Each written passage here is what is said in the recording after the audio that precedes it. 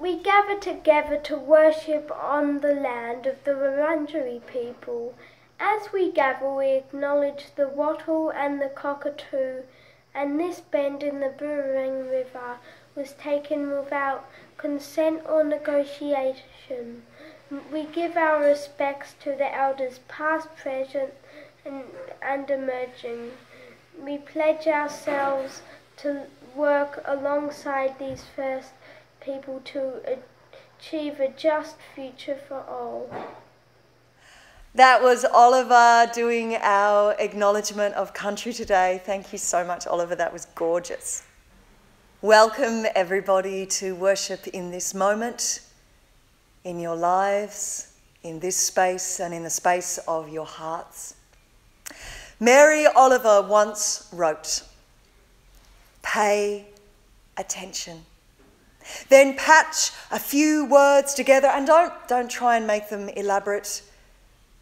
This isn't a contest, but a doorway into thanks and into a silence in which another voice may speak.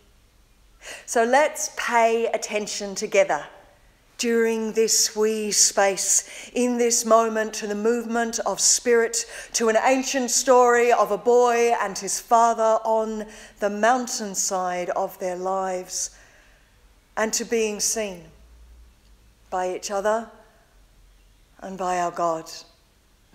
Let's worship.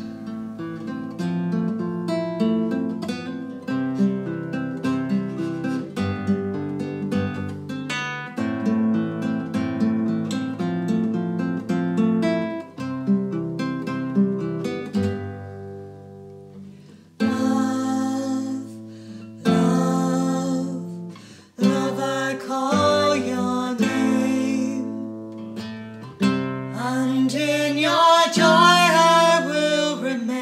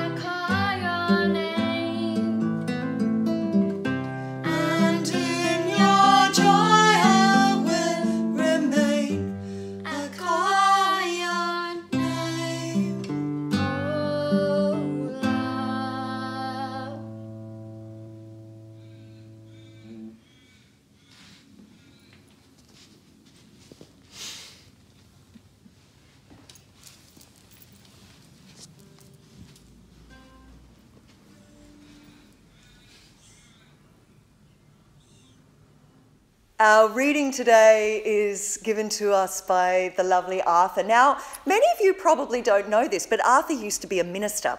And for years, I've been trying to get him up into this pulpit to share with us a story, but he always refuses to. But I did, in this COVID time, manage to get him on camera doing the reading. Thanks, Arthur.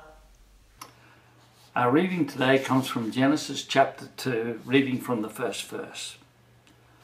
After these events, God tested Abraham and said to him, "Abraham." Abraham answered, "I'm here." God said, "Take your son, your only son whom you love, Isaac, and go to the land of Moriah. Offer him up as a burnt sacrifice there on one of the mountains that I will show you." Abraham got up early in the morning, harnessed his donkey, and took 2 of his young men with him, together with his son Isaac. He split the wood for the burnt offering, set out, and went to the place that God had described to him. On the 3rd day, Abraham looked up and saw the place at a distance. Abraham said to his servants, "Stay here with the donkey. The boy and I will walk up there, worship, and then come back to you." Abraham took the wood for the burnt offering and laid it on his son Isaac. He took the fire and the knife in his hand, and the 2 of them walked together. Isaac said to his father, Abraham, "My father." Abraham said, "I'm here, my son." Isaac said, "Here is the fire and the wood, but where is the lamb for the offering?" Abraham said, "The lamb for the burnt offering? God will see to it, my son." The 2 of them walked on together. They arrived at the place where God had described to him. Abraham built an altar there and arranged the wood on it. He tied up his son Isaac and laid him on the altar on top of the wood. Then Abraham stretched out his hand and took the knife to kill his son as a sacrifice. But the Lord's messenger called out to Abraham from heaven, "Abraham, Abraham." Abraham said, "I'm here." The messenger said, "Don't stretch out your hand against the young man, and don't do anything to him. I now know that you revere God and didn't hold back your son, your only son, from me." Abraham looked up and saw a single ram caught by its horns in the dense underbrush. Abraham went over, took the ram, and offered it as a burnt offering instead of his son. Abraham named the place, "The Lord Sees." That is the reason that people today say, "On this mountain the Lord is seen." This is the word of the Lord. So, in the story today, the way the story goes, God asks someone to do something which is not really very good. In fact, it's really bad.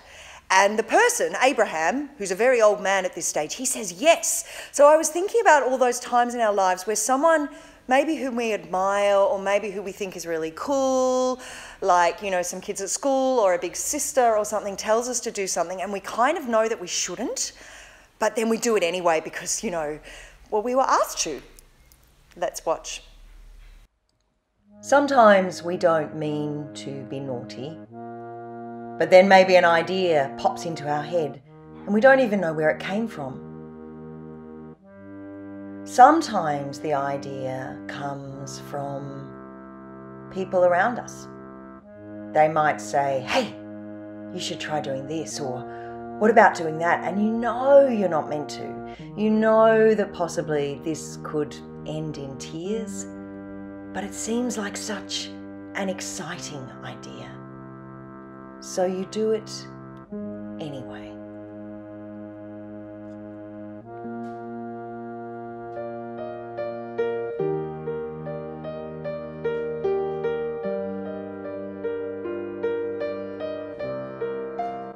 Sometimes you might get other people involved in your naughty idea,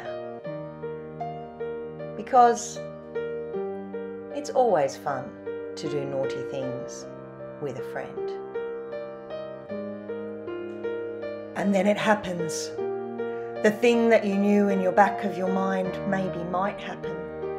The reason your mum told you not to do it in the first place, not to muck around in the church. Sometimes people who are older than us, or maybe cooler than us, you know, like a big sister, might encourage us to do things which we know we're not meant to do. But because we want to impress them, or because we want to be part of the cool big sister gang, we do it anyway. And at first, it's super exciting. But again, we knew in our heart of hearts that this was not a good idea.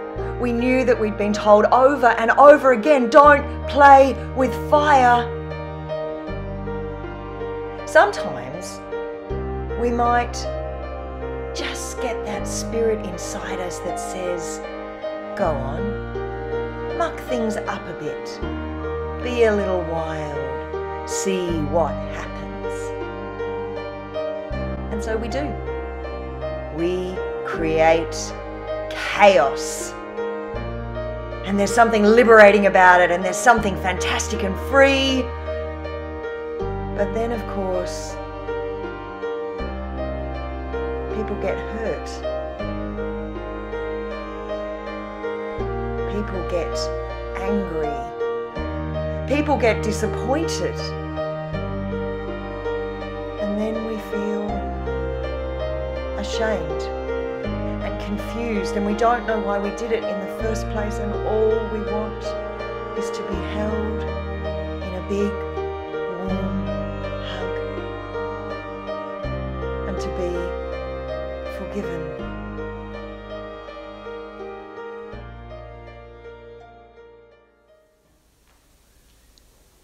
And I remember looking at the sky.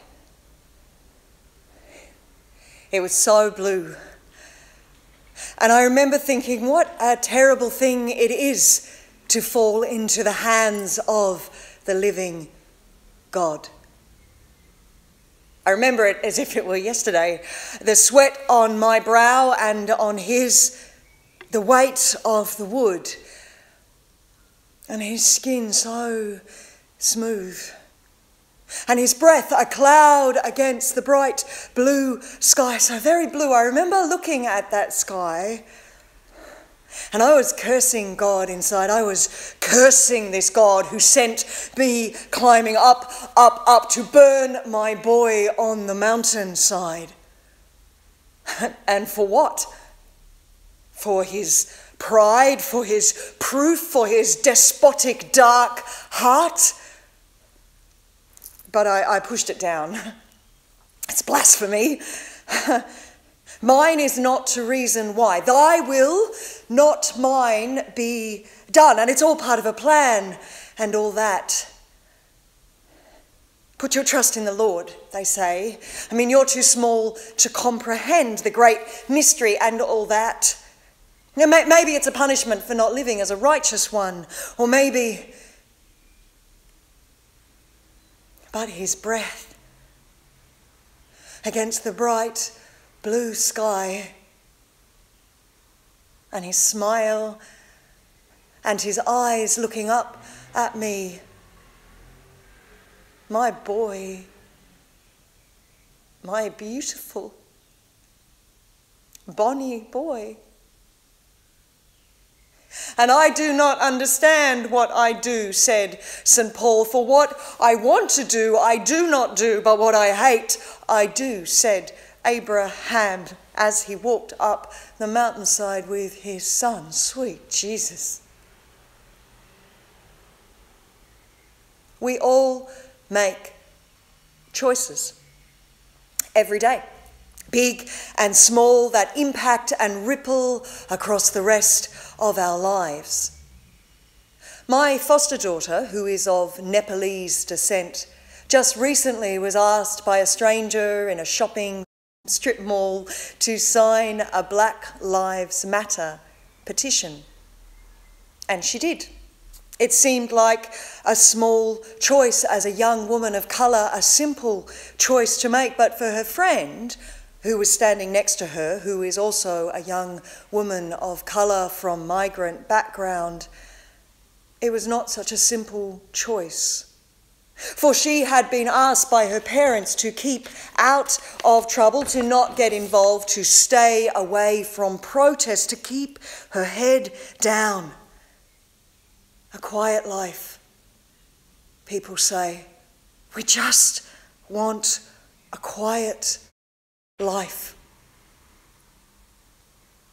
Abraham wanted to live a quiet life, and yet God seemed to keep challenging him to change the course of how he and his people lived.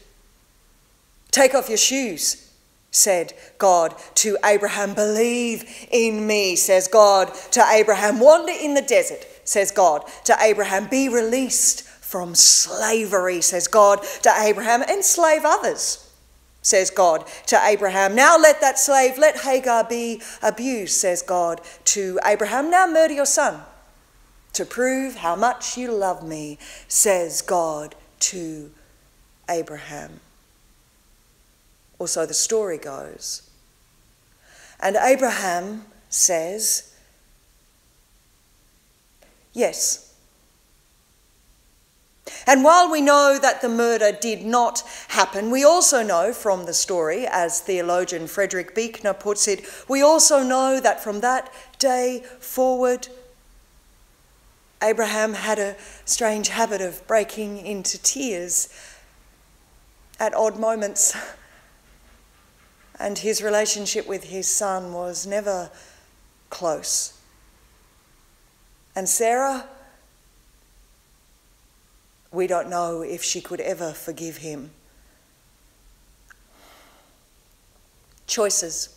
Sign the petition, don't sign the petition. Join the protest or not. Eat meat or don't eat meat. Pick up the phone and take your money out of the bank that supports fossil fuels. Or don't. Love your neighbour or don't. Wash your hands continuously to protect your neighbour or don't. Pull down a statue or don't. Rename a mountain or don't. We all make choices. And in today's story, Abraham is asked to make what seems like an impossible choice. To obey the God whom he loves by sacrificing his son, whom he loves. And Abraham thinks, and theologians for centuries have tried to make us think, that Abraham has made the right choice by choosing sacrifice. But I, along with, admittedly, a very small group of other theologians, we don't actually think that this is true, and that maybe there was another choice that God desperately, desperately wanted Abraham to make. Because maybe God wanted Abraham to grow up. And part of growing up is moving away from the blind obedience of doing what we are told to do. By culture, by parents, by deities, and by doing instead what is right. Theologian James McGrath asks the question, what would it be like if instead of saying yes to murder, Abraham instead turned around and said, no, no, I won't. And you know what? No God worth worship would even ask such a thing. And how ridiculously insecure are you anyway that you keep needing me to prove my love? And why on earth do you need me to prove it through violence? What are you, a teenage gang leader?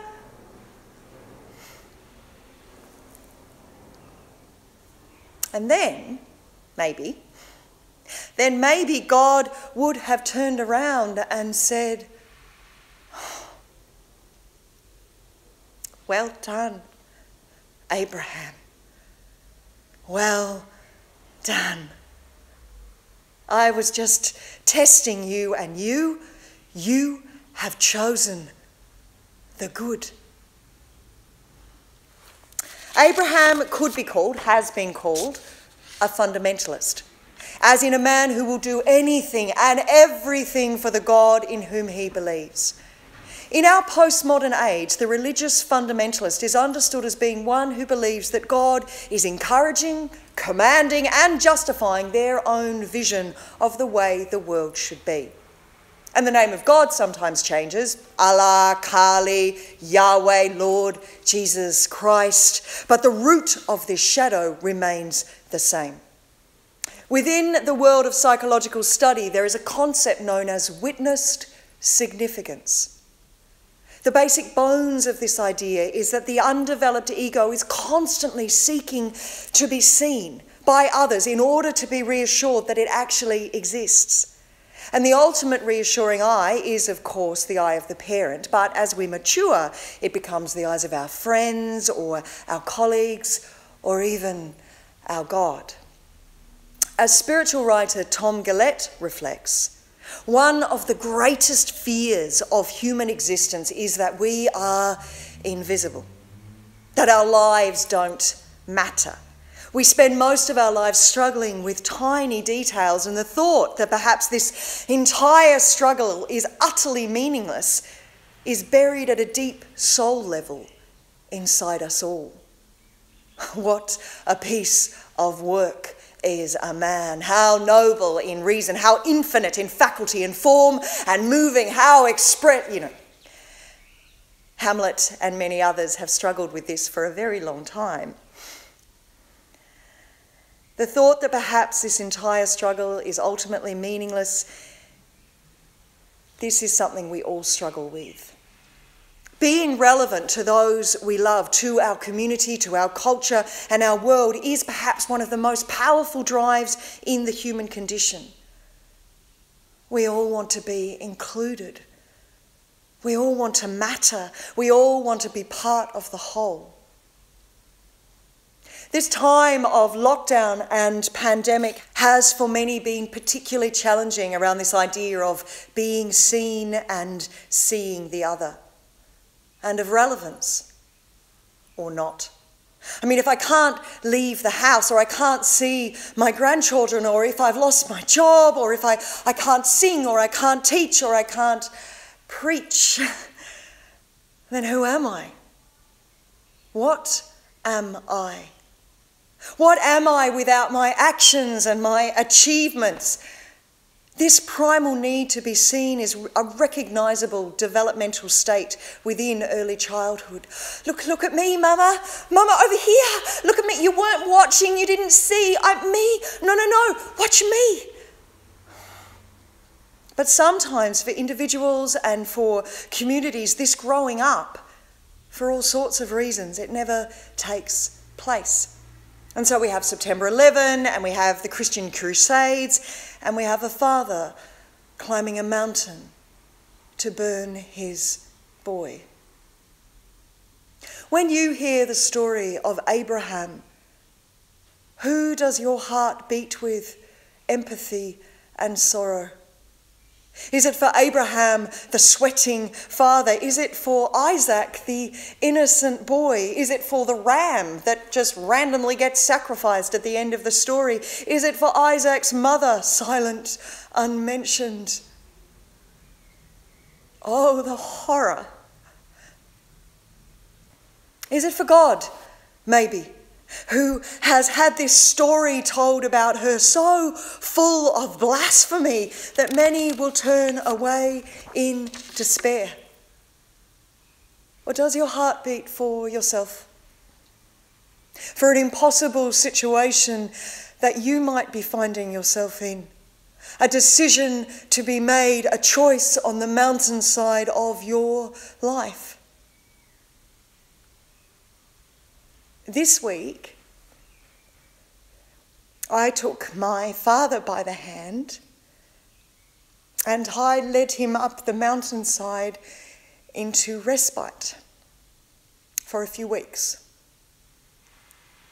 And he looked at me with his mind so lost And he said, "Where are we going?" And I thought of Abraham leading his son. The sky so blue and his breath, his smile. Ah, my son, but that I would have died for you. My son, my son, my son. We all agree that the story tells us that God was testing Abraham. But some of us, small number of us, actually believe that Abraham failed that test. He didn't stand up and he didn't say no. But that's okay. We and those we love, we all fail. All the time. Sometimes in ways big, sometimes in ways small. Can we, though? Can we, after the failure, can we then do what God does for Abraham? Can we forgive him his trespasses? Can we hold him in our arms? And can we, with unimaginable grace, restore him and set him free?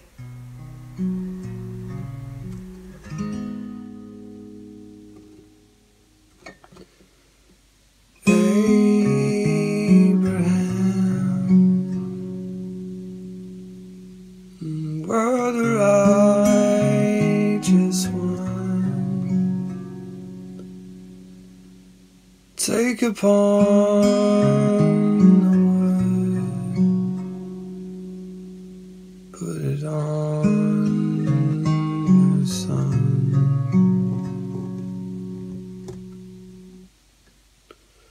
Lay the lamb,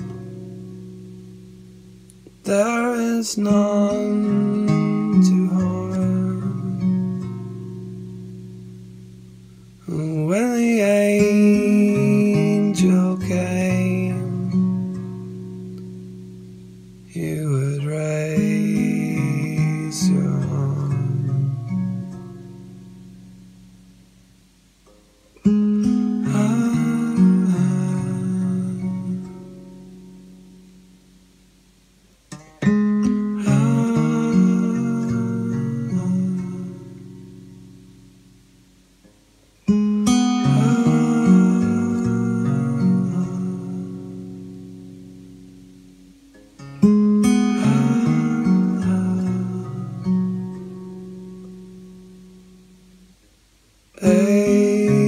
Abraham, lay upon your son, take instead the ram until Jesus comes.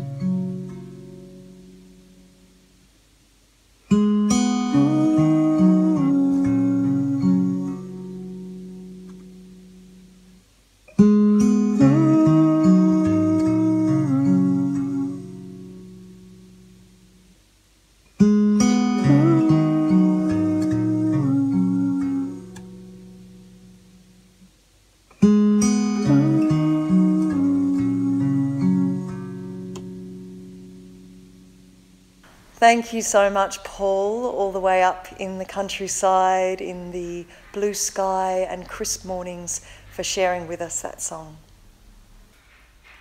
Our prayers today come to us from the beautiful Jill. I'm not sure if she filmed these in the country or in the city, but she has filmed them for us, and we open our hearts now to join with Jill in prayer.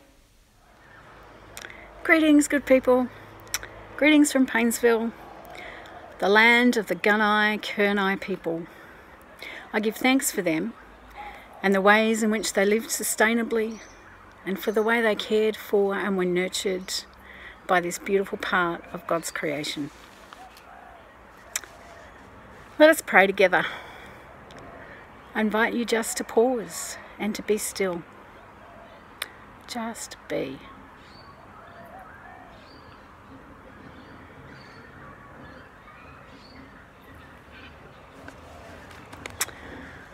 Holy God, God of Abraham and Isaac, God of mountains and sacrifices and promises, God of story, God of history, God of love, empower us to be your hands and your feet, to love and to heal, and to bring about your kingdom here on earth.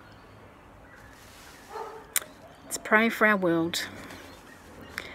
Pray for those in positions of power, that they'll listen to those who have wisdom and knowledge at this time and help them to respond with compassion and with generosity. May the voices of justice and reason and love be stronger than the voices of ignorance and greed. And we continue to send our love to all who are suffering, for those who have COVID, for those who care for them. We particularly pray for some of the Hagar team in Afghanistan. And we pray for all who are grieving, for all who feel scared, vulnerable, powerless, anxious. We think of those seeking asylum. And we think of the people and the places that are still recovering from our bushfires. God, bring healing and hope. And we pray for our church community, that we can continue to be a community of justice, of your love in action. Help us to keep loving one another, to keep calling and caring and doing the work of angels. And I invite you now just to pause and spend a moment thinking and praying for those you care deeply about. Who are you worried about? Let's open our hearts.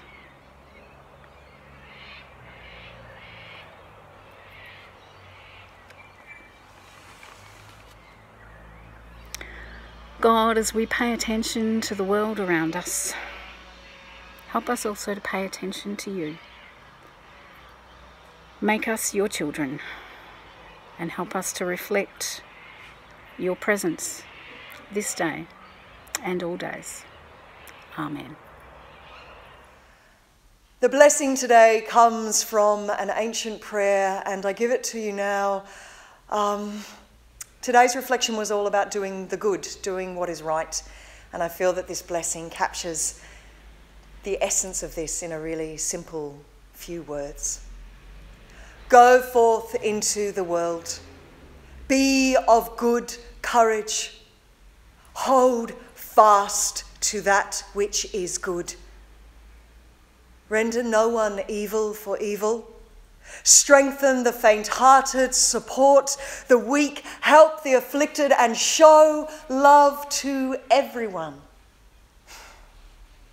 Love and serve our God, rejoicing in the power of the Holy Spirit and the blessing of our loving God, the Mother, the Child, and the Holy Ghost be among you and within you this day and always. Amen.